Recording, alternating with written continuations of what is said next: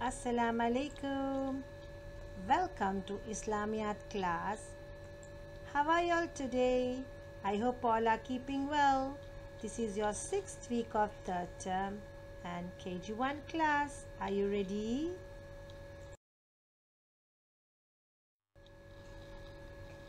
This week's lesson is about Islamic du'as and supplications. The learning outcome is students will be able to learn the Islamic du'as and supplications. As Muslims, du'as and supplications are very important to us. It is very much beneficial for us in this world and hereafter. So let's always read du'as and supplications and remember Allah subhanahu wa ta'ala. Most of these du'as and supplications you must be remembering that we used to recite in school assemblies and in classes as well. So shall we move?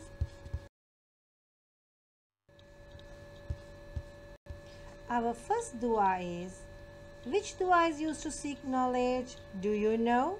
Yes, Rabbi Zidni Ilma, that is, my Lord, increase me in my knowledge.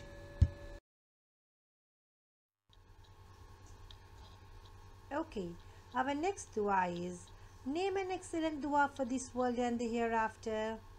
You remember what is it? Yes, Rabbana atina fid dunya hasanatan wa fil akhirati hasanatan wa qina azaban nar. O Lord, give us in this world good and in the hereafter good, and protect us from the punishment of the fire. That's good. Our next dua is a lovely dua. State the dua for our parents. Yes, as we love our parents, we must always recite this dua for our parents. That is, Rabbirhamhuma kama rabbayani saghira. O Allah, have mercy upon them as they had mercy upon me when I was small. This is another supplication. What is kalima tayyiba? La ilaha illallah Muhammadur Rasulullah. That is, there is no God but Allah, and Muhammad sallallahu alaihi wasallam is the messenger of Allah.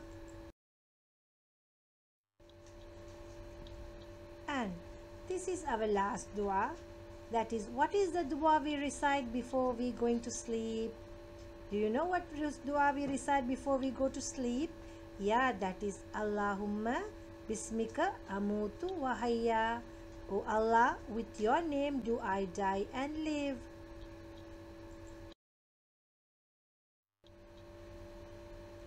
Now it's your activity time. This week you don't have a big activity as such like last time.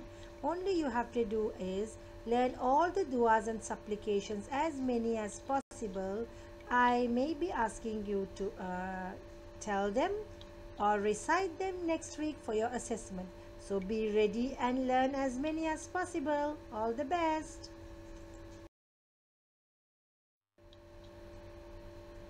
Alhamdulillah, we have come to a conclusion for this week's lesson. I hope you must be remembering the du'as and supplications. Stay safe at home. Follow all the safety methods. Look at these. You must be knowing how to take care of yourself. Yes. Jazakallah khair. Until we meet next time. Assalamu alaikum.